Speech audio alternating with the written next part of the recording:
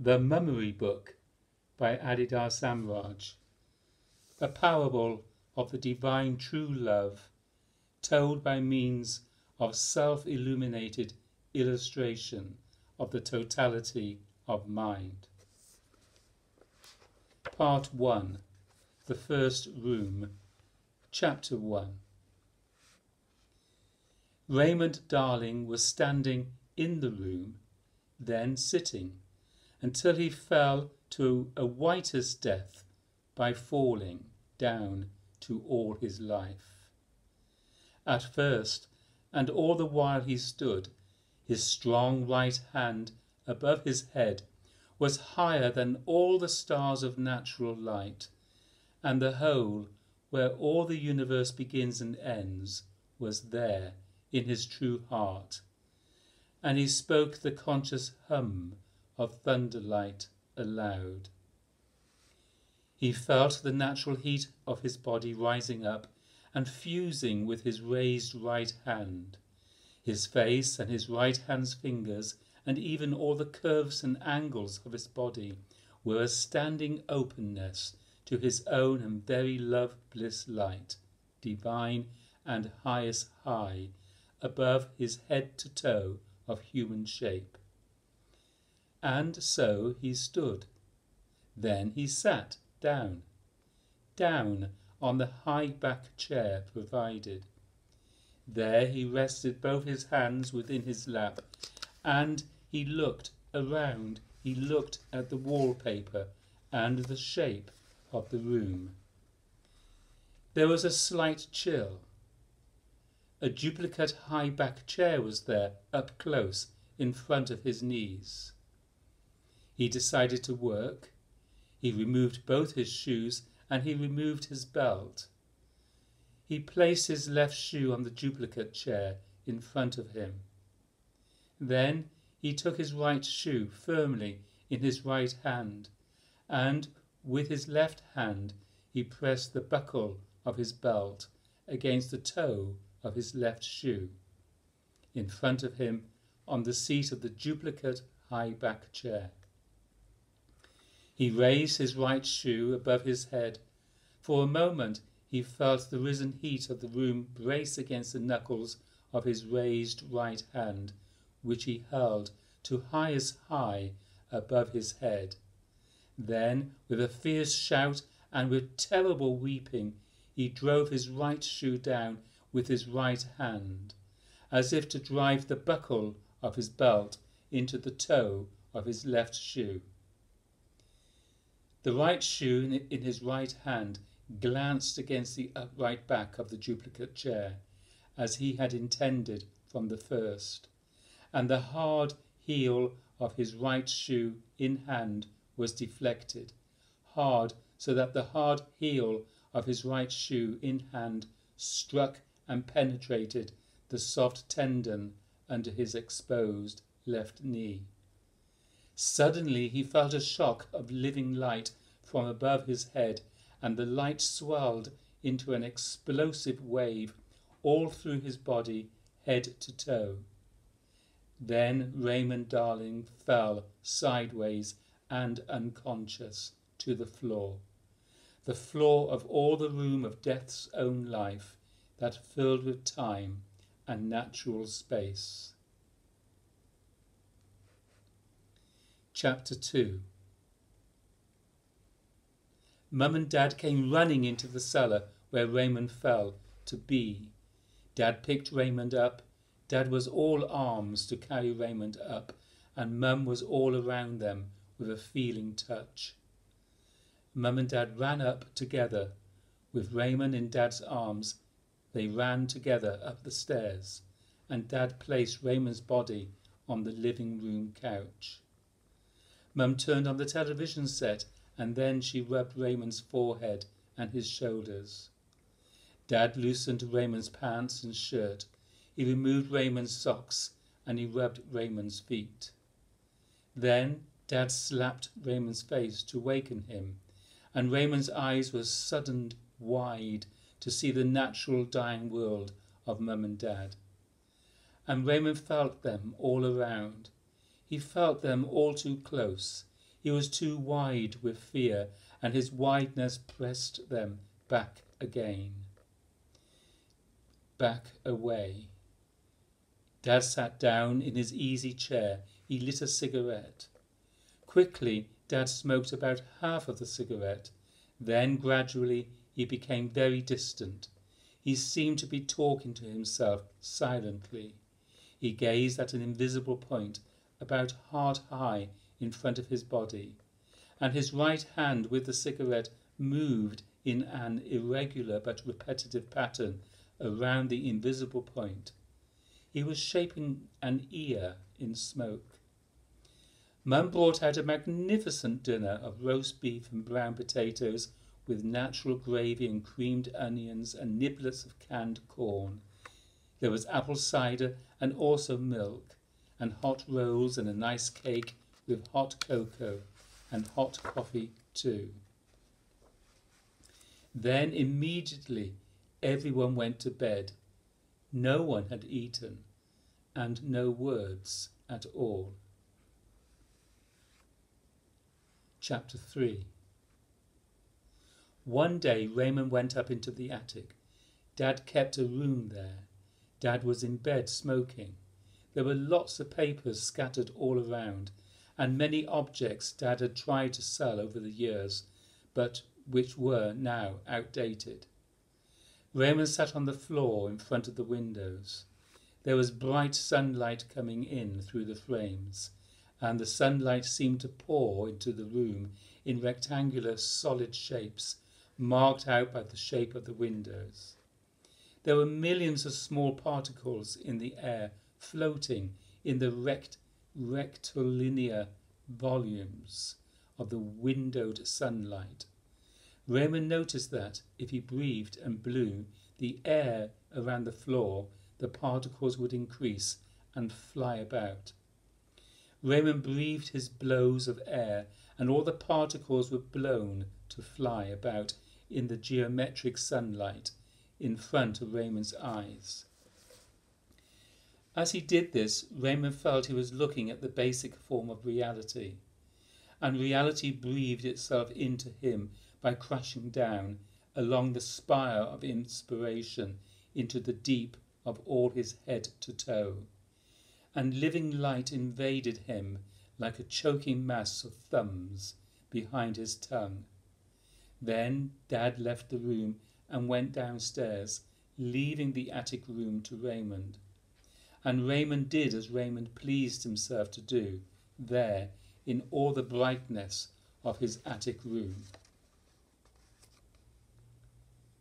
Chapter 4.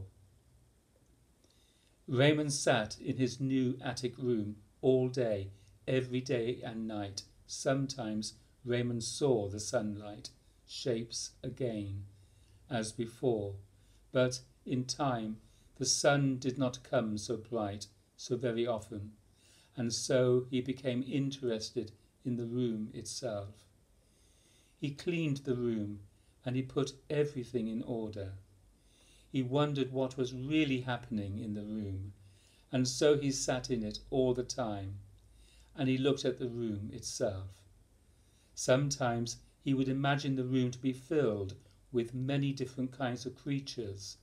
Sometimes he would merely feel everything as is, all animated by the great bright force of thumbs. Eventually he regathered all the scattered papers that he found there in the attic room, and with a vagrant pencil also found, he wrote a book by writing words on all the papers that he found. A little book about a ventriloquist and his dummy. Raymond named the little book The Ego and the God Idea. The Divine Lord, played by the dummy, was lying on his side on a thin mat under an airy window. He propped his forearm on his elbow and leaned his head in his hand. He was all heart and belly. His voice was intestinally deep, and he never thought. Then the terrific cute creature came in, played by the ventriloquist. You had to love it immediately. It had big eyes and a round, bald head. He was a juicy little round one with a blue body, and his poor little teeth hung out in two great big ones in the centre of his upper lip, and there were only some little hairs in his ears. He was nude, like the Divine Lord, but all head and not much heart and belly, and his voice was a little peeping, twisting sound, like a small boy in his self-pity. "Hello, Divine Lord." "Hello, little one." Then the creature said, "Believe it or not, I am the most poisonous creature in the whole world. I inject incredible, complete poisons with my big teeth. And I am also the only person in the universe, except you." "That is wonderful and miraculous power and being you are, and I am certainly happy to know you," said the Divine Lord. "Thanks to you. My name is Meriden Smith, and I would like to tell you a lot." "All right," said the Divine Lord, and he put his head down on the mat. "It is a great thing, how I am blue and round and poisonous, and you are the terrific Divine Lord, and I can kill you any time I like. I'll make some strokes and pineapples and move around wicked loops and possibles and some eating, and special lightning roots of pinches hooled and reported in my cascade snacks and wheelers. How vegetable and pie are meaned and rapid, smoothing a groaned, patient place. Actually, I'm weighted and save me, all right? It's visible, and thank you very much for being me to life." "Oh, wonderful, Meriden," said the Divine Lord. "Since you ask to be saved, I will tell you this." The Divine Lord held up his great open right hand with his thumb and index finger just slightly apart, as if they held an important invisible object. "Time is a vision of fragments, a collection of exclusives. Space is a vision of totality and inclusiveness. When you become concentrated in natural time, as in anxiety, or in the arts of music and literature, abstraction and the reduction of something to parts and combinations kill both the inherent form and the inherent consciousness. But if you use such a concentration with intensity and thus infuse the incident with passion, then you raise the art into the inclusive mood of the one reality, and even anxiety vanishes. Similarly, if you become concentrated in space, as in the mood of natural pleasure or in the art of painting, then the single form that is becomes intelligence, even in the every moment's game of abstraction and the play of reduction. The compulsion to perceive space as it is always mediated by the obsession with time, and every moment of natural experience is always an experience of space-time, which is a mood both abstract or manifold and inclusive or radically single. The relationship between consciousness and form is a Mobius strip of sudden life. This is so. Therefore, all men and women are required to live with intensity, always magnifying the inherent assumption of consciousness itself, and also always directly confronting and transcending the specificity, uniqueness, and complexity of this space-time moment. Thus, the human business is not simply passion, nor mere awareness of everything, neither activity nor inertia, neither inclusion nor exclusion, but the real human business is perfect realization of the only what that always already is. Except that when I walk around this place today, I see the countless men and women merely existing as compulsive and indolent fools. So be it, then, I guess, but always tell them to remember to accept a little dose of life's own plenty poison every day, always enough for health and never enough for death, until everyone is dead and done. Oh, ha, he, that's nature for ya. The Divine Lord could be terribly boring all the time, and the little blue one slowly rolled his eyes in the woozing ooze of divine doctrine. Even though he looked to all around, Meridian Smith had not noticed any men or women at all. But because there is only one, Meridian Smith bit the Divine Lord to death and was always very okay. Chapter 5. Then Raymond put his book on the floor, in the bright place where the sun comes. As he did it, he noticed that Dad had written a great play, for two principals and many voices, on the backs of all the sheets. Dad had named the play The Raymond and the Quandra. Raymond read it. Voices. The whole in the universe stands before the mind. Oranges in a napkin before you think of I and thing. The shape of the room when eyes are closed.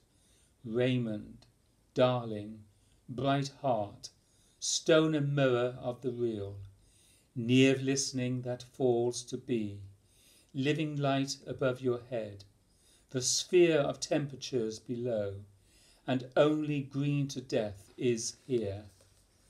Round but forest green, no sky blue thing at all. Raymond, darling, the one true water's only heart become the separate Narcissus here.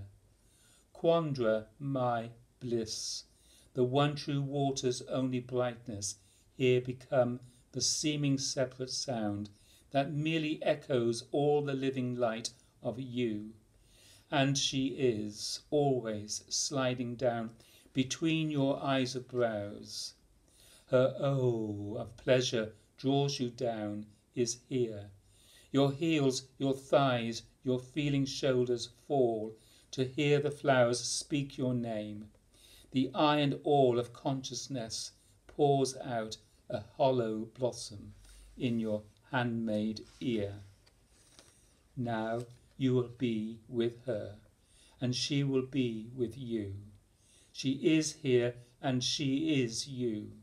Her forehead rests in a cool air, here, clear blue eye of sky blue peace, shadow wasted in the forest round, delicious one of she-born thighs, arms of civil comfort that narrow to a pleasure in your neck.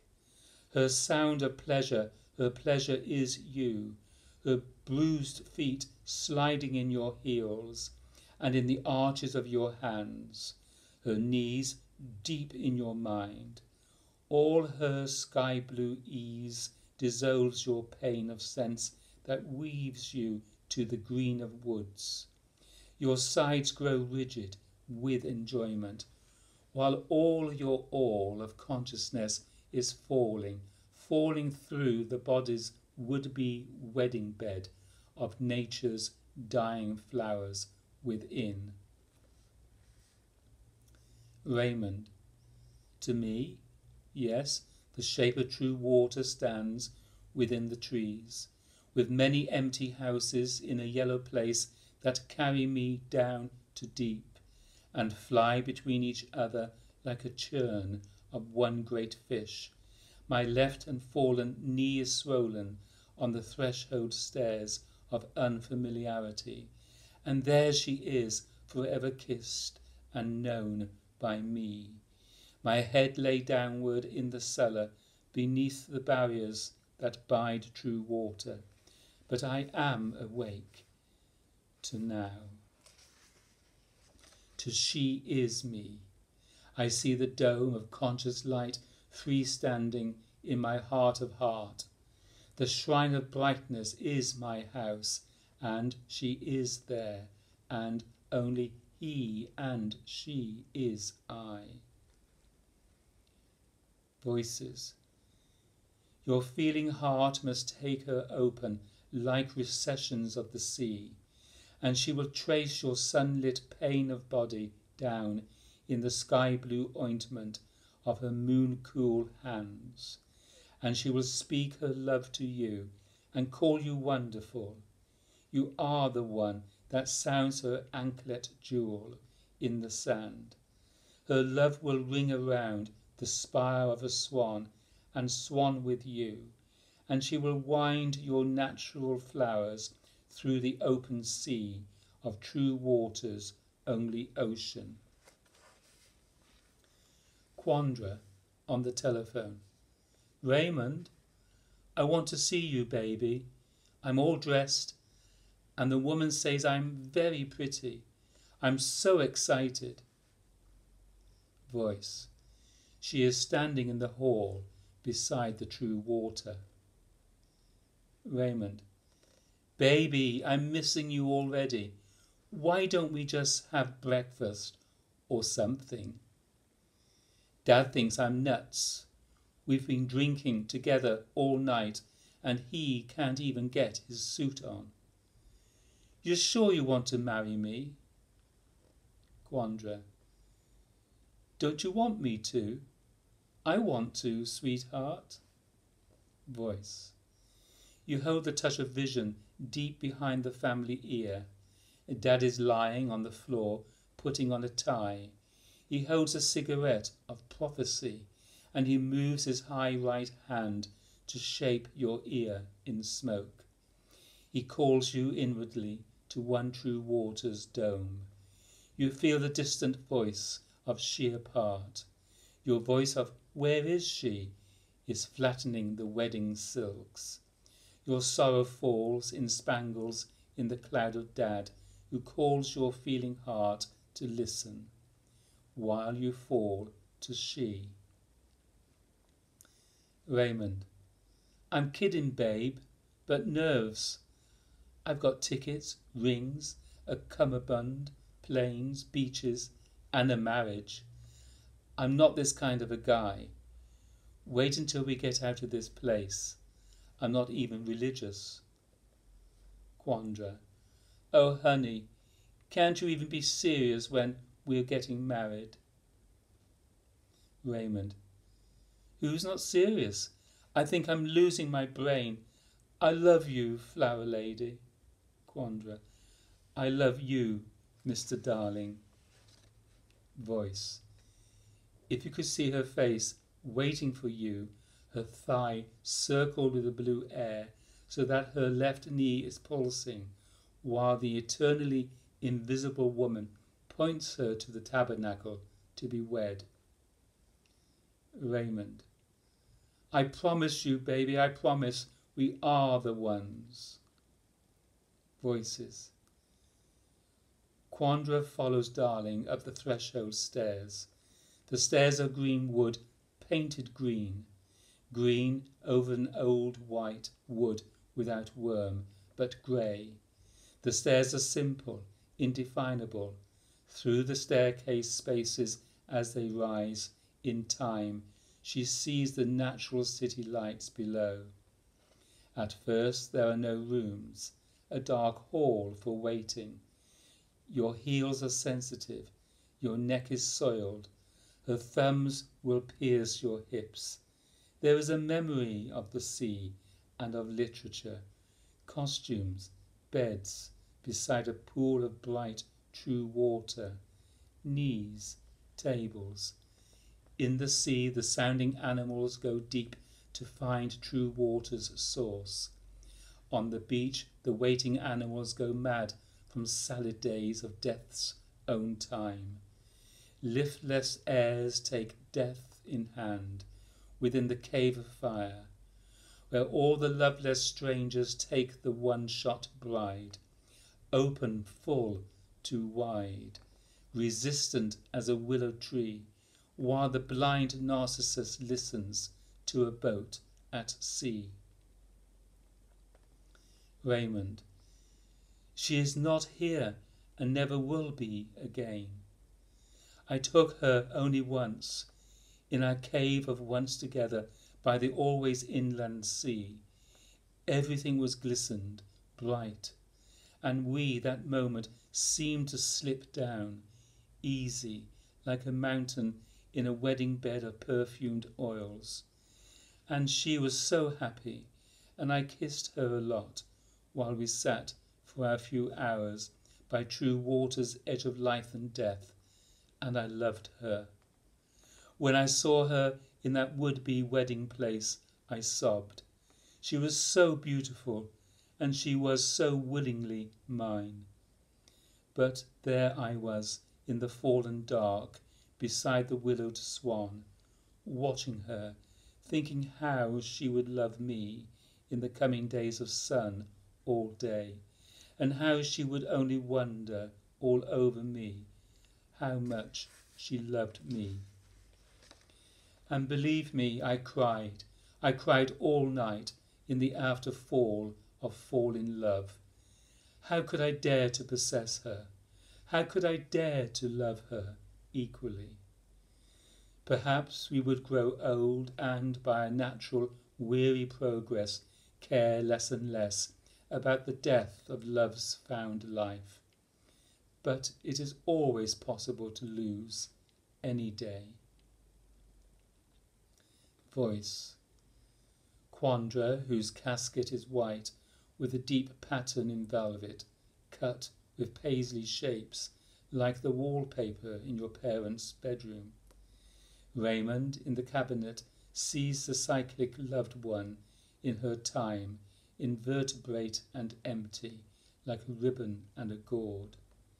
He did not want to see her as she is, with nature's angry still life in her throat. The fruits he cannot eat are broken from her flesh to feed the mind. Her iconic sleeping feet are cut open at the bottoms with small, indifferent flowers. And she is, by meaningless intention, made to mean in mind what only body dares to speak. Raymond. There was a cave of fire in the widow's wedding room, and there were many other men with me. They were the dogs of other that run wild to kill the flying horse of one time's love-bodied light. We watched her all together, there on Love Night's beach of day. We watched her in the wedding room of Mum and Dad, and all the other men desired her as much as I. I was the only one who loved her there, but I was death afraid to take her to my house, and so I left her there to all the other men. I flew to sky blue sky of height and fell again, and broke my feeling heart on fallen ground, until she falls on me. Voices. On the beach of true water, the boats of possibility can all be counted as in a looking glass, with the only whale and one great bird, and the torches of the feeling heart are quenched in loveless undersea, and the whitest horse of dawn runs round the ocean edges on the cliffs, while the killing dogs run the darkest horse of day into a cave to drown your creature there. All night you wait, lying in the fire, your roasted hand hangs open across your eye.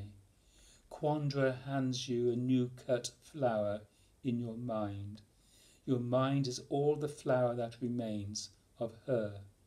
This flower is the last hallucination. Then the boats and the salad to remember her.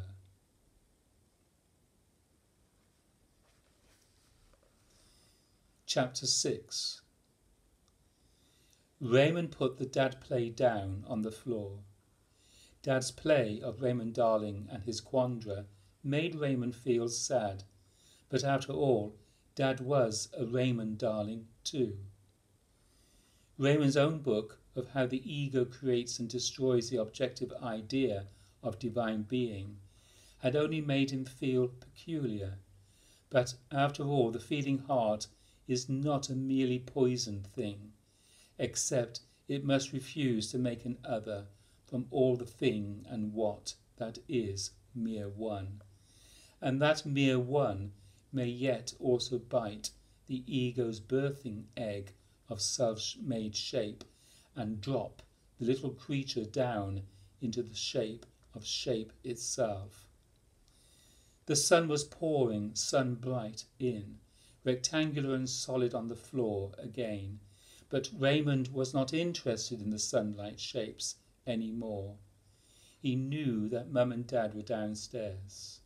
He knew that everything was merely and simply existing. There was for now no deep, no higher, no other, no distance, no past, no future, no serious suffering. Then Raymond forgot it all, and he wondered how to fill his room. He put himself on the floor and enjoyed the ceiling.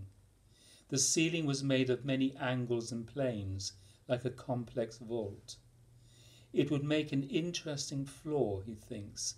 So many forms to lean against, the wonderful chairs and slides to lie in, hanging over the windows, the little lamps of daylight growing in the floor, the climate closets, the point of view is lying on the floor and looking down at the sun.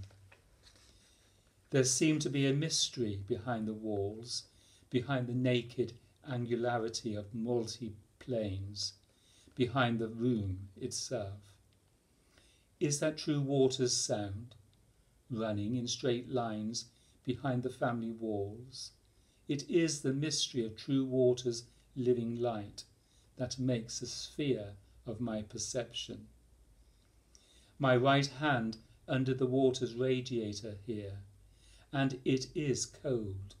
The rough edges of the radiator where the casting mould clenched the molten radiator on the day of its invention in space-time, and all the upright panels of the me surrounding walls rotated at the beginning by an unknown carpenter, the out-of-nowhere frames of all the windows, and the point of eaves that flies above me makes a would-be highest height that sits me like a family bird within a tree of furniture.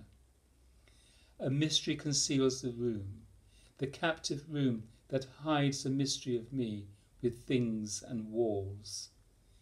He lay on his back and mounted himself backwards on his hands and feet, and he looked upwards at the floor, and he looked downwards from the ceiling.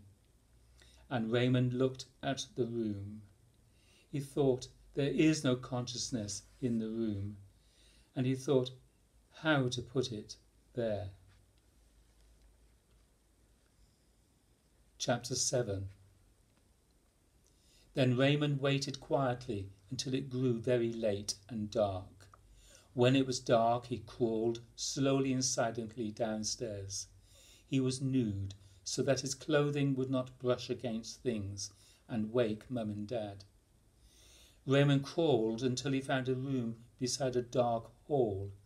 The door was closed except for a small space. He could hear Dad strike a match and slowly exhale his smoke. Mum's feet showed at the end of the bed. She softly rubbed her arches over the knuckles and nails of her toes. Dad spoke.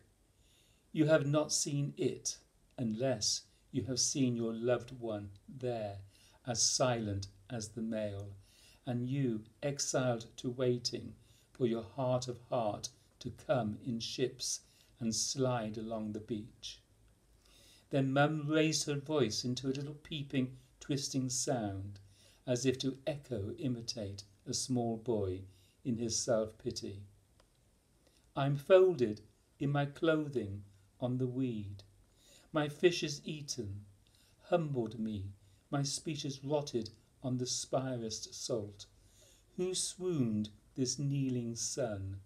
The underworld seed of numberless grey Raymonds here below. The son of he, like sun, is self of earth's own space of sky, that shined so bright to all the moon of countless she. And so I ask, who fell him down to here? Now forever fallen onto living water's beach of exiled light, and only sees his image sore with death, reflected on the top of sea. And I, too wounded to uncapture my relief, the starry creature's mouth pour me, I fall to death's encrusted sleep of sire without an heir. The heart of hearts is nevermore the me of me to be. Then she laughed, oh ha he, expecting Dad to laugh, but Raymond could hear Dad slashing his feet back and forth under the covers, hitting Mum in the shins and pushing her out of bed. Then it was quiet, except that Raymond could hear Mum snuggling her nose in quiet crying. Then she asked very solemnly, what are you now? Dad made some short breathing laughs in his nose, as if very satisfied to recognize himself perfectly. Then he said, the pastimes of Narcissus. Who is he? He is getting to cry, which is the shape of a seahorse. And how will he survive? He cannot survive. His business is death. Narcissus eyes the true heart all the time, the way a blind man listens to a distant boat passing by on all the possibility of all reflecting water. And everything is a mere reflection here, reflected in the mirror of the water's shine. And I know the water is the one true heart. I know the one true heart is all the all-reflecting water here. I know Narcissus does not know this what, that is, the every single thing his eye and ear define. The only water does not interest him. The mind of things is all the only all he thinks to think or know.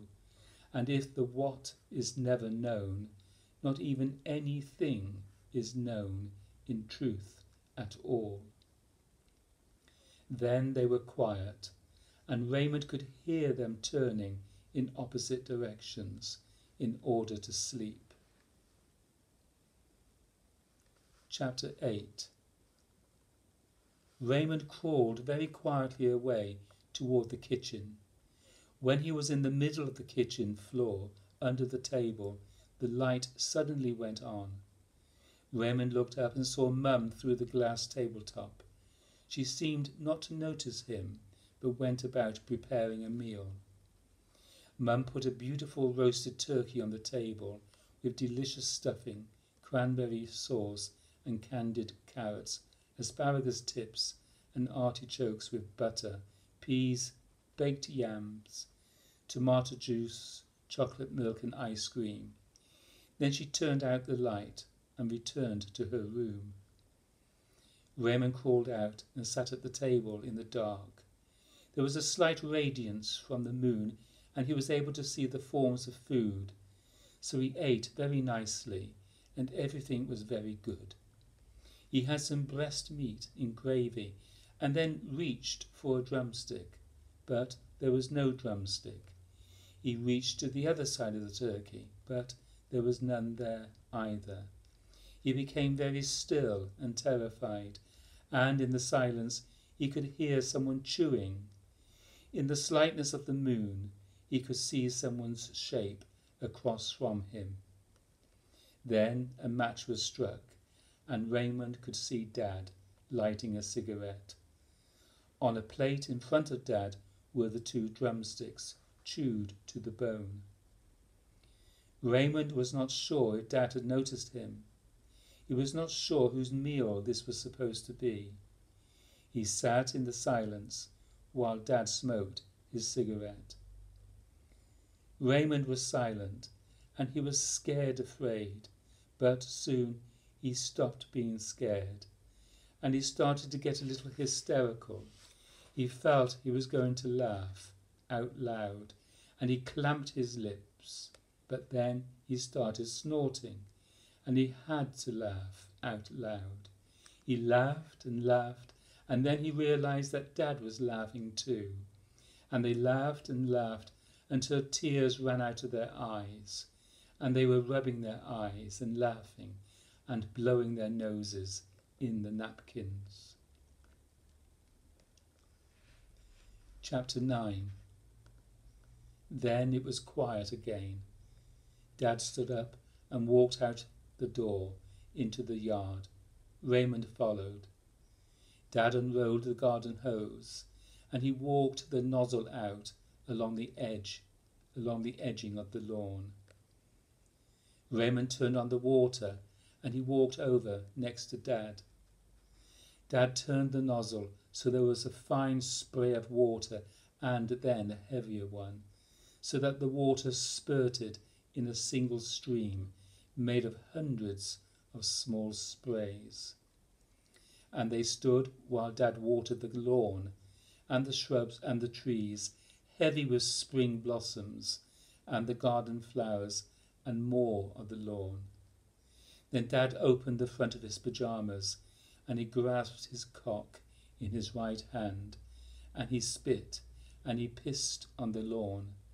Raymond, remembering he was already nude, grasped his own cock in his own right hand, and he pissed on the lawn too. Dad spit again, and several times while he pissed, and Raymond spit. Raymond felt very happy pissing and spitting on the lawn with Dad. Then the front door opened, and they could see Mum just slightly as she walked out onto the lawn. Mum stopped and stood in the clear centre of the yard, where the moonlight made a full moon glow in the middle of the family garden, and Mum began to run around in all the garden yard, and Raymond could see that Mum was wearing no clothes at all. Mum ran and jumped and yelled. She made a spire above her head with her arms, and she jumped up toward her hands, and she made a ball of her body by raising her knees, and she ran in a circle all around the yard of moon.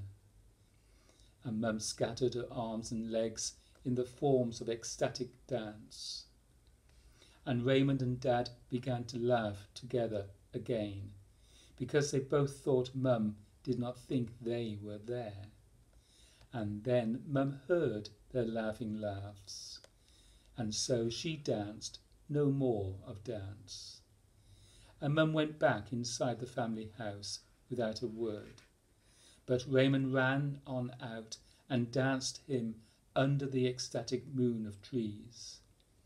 And Dad sprayed Raymond with the garden hose and all the household family water. And Raymond danced around and around on all his toes in the very centre of the family yard until he fell in a dizzy swoon. And Raymond felt the earth all twisting around beneath him, all around. Then Raymond lay there on the moving ground, and Raymond rested, and the water stopped, and Raymond swooned a while, and all was swooning all around. And after a swooning while, Raymond got up, and he walked quietly into the house where Mum and Dad were asleep. And Raymond crawled upstairs, trying not to awaken Mum and Dad, because he felt the swoon he swooned was more of light than they had told him he should ever see. Chapter 10. In the morning Raymond was still asleep. The sun filled the room. There were no shadows at all. Raymond felt a hand grasp his shoulder softly, and Raymond opened his eyes. Dad was there, and he looked directly into Raymond's face. Dad's face seemed wide and full of colour and bright. There were deep lines curving upward in the expression of his eyes, and his eyes and all his features seemed moist and vigorous with sadly feeling love. Raymond got up and dressed quietly while Dad sat in a chair and smoked. When Dad saw that Raymond was ready, Dad stood up and Raymond followed Dad to the car. They drove into the city. Raymond had seen the city before on television. Everywhere there were people walking animals and riding bikes. The sky was in the grey winds. They came to the head of a street that turned into a tunnel. Above them, Raymond could hear the slamming of a train. All the buildings were built one into another and rose up above the edges of the railway. Dad parked the car and they walked into a narrow building. The hall was dark except for a small neon sign that flashed with an arrow pointing upstairs to a barber shop. Raymond followed Dad up the stairs. At the top there was a large room with a black and white linoleum floor laid out like a checkerboard, and huge mirrors covering the two opposite long walls. There were porcelain chairs in two long rows, and shelves of bottles with coloured tonics, combs and jars of metal parts. The metal walls and the ceiling were an eggshell colour of white, pressed with a fleur-de-lis, and the walls were surrounded with nude calendars, and the all-reflected mirrors multiplying all that was around. There were 15 barbers in short white coats, and 4 petrified women in crisp pastel dresses, and with their hair all glued up in fancy arrangements. There was no one else, except a strange-looking large man in a checked flannelled shirt and baggy work pants. The strange large man looked like a 50-year-old boy. His face had a swollen look and the texture of a washed potato. The old boy had a little box in hand. It was for shining shoes. Raymond sat down in front of the old boy. The old boy put the little box down, and Raymond put his right foot shoe on the little box. The old boy grinned, a goony grin, at Raymond, and the old boy said, "I'm nuts." Then the old boy punched Raymond in the left knee and laughed. There was an unconscious hum, a sort of clicking sound in the old boy's chest, and Raymond loved him. Dad sat down in a porcelain chair, and one of the barbers put a large white sheet with narrow black stripes all over Dad, covering Dad from his chin to below his knees. The barber embraced Dad's shoulders warmly, like an old friend.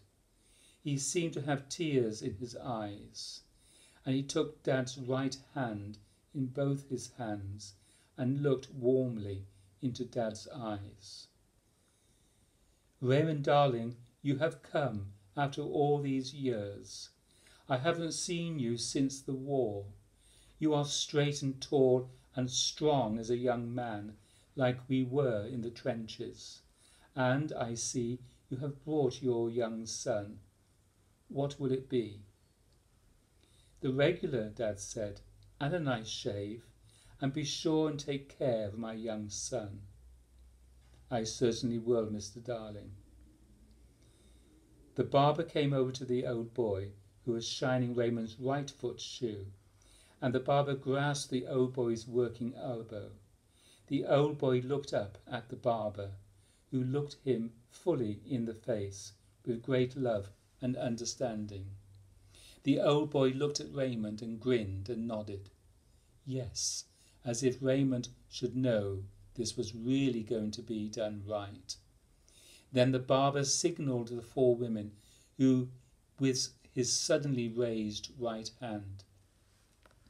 And each of the women came in a wiggly hurry, and each woman kissed Raymond on the forehead and the cheek, but only one of them kissed him on the hands, and she rolled a metal table up to Raymond and a rolling stool, and she began to rub his left hand with lotion, and with small knives she shaped his left hand nails with strong square ends, as if to disguise the small roundness of his fingertips. Raymond was enjoying the soft pleasure the old boy gave to his right foot with the brushes and the rags. Even the small injuries on his left-hand fingers gave him a natural pleasure and a feeling of strength.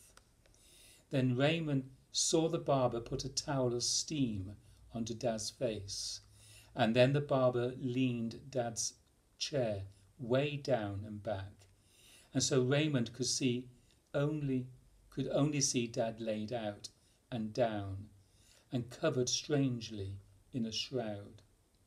And Raymond looked out hard at the petrified woman and the old boy, hard at work to please him. And Raymond felt a great heat in his chest, and then he knew he was crying. Raymond spoke to the old boy and the woman. I know this place, and I am not afraid. This is the end of me and Dad, but I have already been dead for at least 6 months. The old boy laughed and said, Me too. The woman told Raymond not to cry about it and said, Try and be very calm. I think everyone has noticed you are crying. Raymond went on, smiling, obviously, as he spoke. They didn't realize it, but I died. I am standing in the first room, and it is cold, and I wallop my left knee hard as I can, smack, and I knocked unconscious to be born, and yelling, oh, and wheezing, oh, and Mum and Dad are running in the snow to find me in the open yard, but Meridian Smith finds me in the cellar where I fall, and he shows me I am dead. Then Mum and Dad come running down to the cellar where I am born to die. But Dad stops for a moment to dig a tub of pure virgin snow on the lawn, and Mum whips up a fine snow pudding, and she sings to me while I eat. Raymond quickly looked across to the mirror in front of Dad, and Raymond saw his own images in thousands counting back to infinity with Dad. The barber grinned at Raymond, and the barber casually stropped a blade on leather. Or was it stroked a blade on leather? And the barber turned the sound up on the radio. The unconscious hum was wheeling in the old boy's chest. The old boy stood and dragged his little box to Raymond's left foot shoe. The woman took Raymond's right hand, and she briskly rubbed it, and she quickly shaped his right hand nails, and she hurt his right hand fingers with the injuries of manicure. And the old boy began to hurt Raymond's left foot with the hard rubber brushes and quick rags. Dad began to speak softly to the barber through the steaming towel. The services are always rich and public. The coffin, I remember, was white, with a raised flowery design, like wallpaper impressed with velvet. The corpse of the young woman is not made visible in the tabernacle, where her event was made. She was all corpse. The swollen pumpkin face of the all-dead one, the long moment, the stare I gave to her to recognize her face. I cannot identify her at all. I missed the death entirely. It happened while I was on vacation at the lake. The barber stood behind Dad and caressed Dad's shoulders. He looked into Dad's reflections in the mirrors, and his own reflections too, the thousands of eyes of Dad and the barber fixed in each other one by one. And Raymond saw the countless images of seeming omnipresent Dad and the omnidirectional barber too. And Raymond saw himself in countless numbers too, all over and everywhere with them, and all the smithereens of shape, the cubist planes of mirrors, the abstract walls within the opened floors, the expressive toweling, and all the dry symbolic garments obliquely passing through the formal airs, and all the clockwork combs, and the blast of hairs. Chapter 11. In time, the barber caught the line of Raymond's eye, and the barber winked 1,000 winks, but Raymond safely looked away, and as Raymond's countless eyes cast his red embarrassment off the all-observing mirrors, Raymond missed the sudden shift of all the necks, the quick tongue-swallowing throats of all the 14 other barbers, and the pouting looks of pretty pity on all the faces of the 3 leftover women, shattered to a turn toward Dad. The countlessly mirrored barber massaged and pulled Dad's open face in the hugely multiplied hot towel, and the barber at infinity uppulled Dad's countless eyes and ears with a sudden roughhouse touch. First, a nice clean shave, and then I'll make you a Roman helmet from this lion mane you've grown. Look at these shapes. Then the barber slipped the towel from Dad's eyes, and with a mean tough shove he twisted Dad's head toward the checkerboard floor.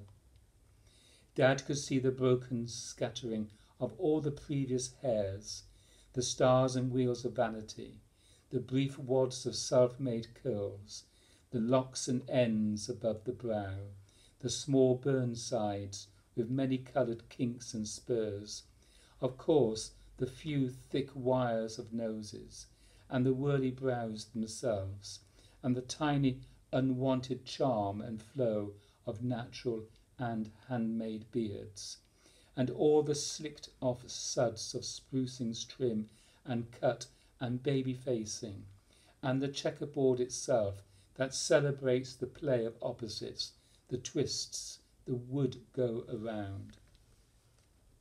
Then the barber roughly lifted Dad's head up and pressed him back into the set-back chair, and with a sudden snap the nasty barber whipped and sharply drew the steaming hot towel through the complicated air, and the hot towel cracked 1,000 times aloud within itself, and the barber began to shout aloud about himself.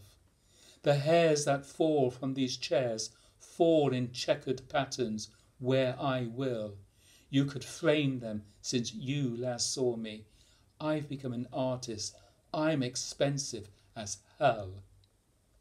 The angry barber was yelling now into Dad's face. Then all the other 14 barbers ran to Dad, and they held him firmly to the chair by his every body part, and the angry barber made more shouts and stropped his blade a final time. And all the 3 leftover women ran to Dad too with all their knives. And all the 4 women kissed Dad deeply on the mouth, and they rubbed his legs and knees like Mum might do, but with their knives in hand. And in a blood of instant breath, Raymond could see small stains of Dad. And all of Dad came flying out. And Dad was no one in the shroud.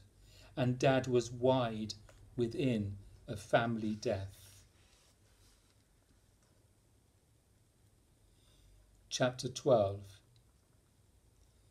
And Raymond looked around and up, and Raymond heard a shouting shape of Dad, and Raymond saw a helpless Dad fall down from off the household roof.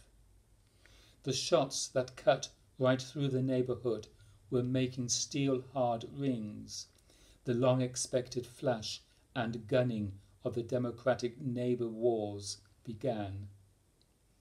The Mum and Dad battalions of every cult of pairs poured out into the neighbourhood of street, and 2 by 2 the married friends were bombing everywhere from house to house. The billions of the nations of the every ego's claim were knifing one another tusk to tusk, and every man was man to man, and every woman did her part, and every household's weapons were amazing on the street, and every single body was cut down to his own size of mind, and every individual declared a separate state.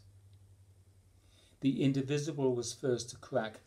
The single all-surrounding mirror of the inner lighted world was shaped to lightless inner death, conformed to countless images of unrelated things. The day Narcissus fell into the self-reflecting pond of mind, and the echo of his eager eye was howled into the thinking street.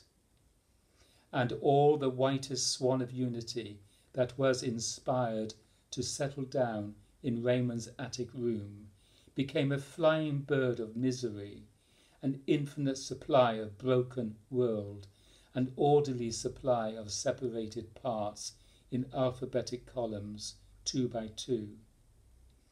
And all of mankind, one by one, became a mob of mummery, a clacking pattern of mere and clicking individuals with murderously reasonable demands.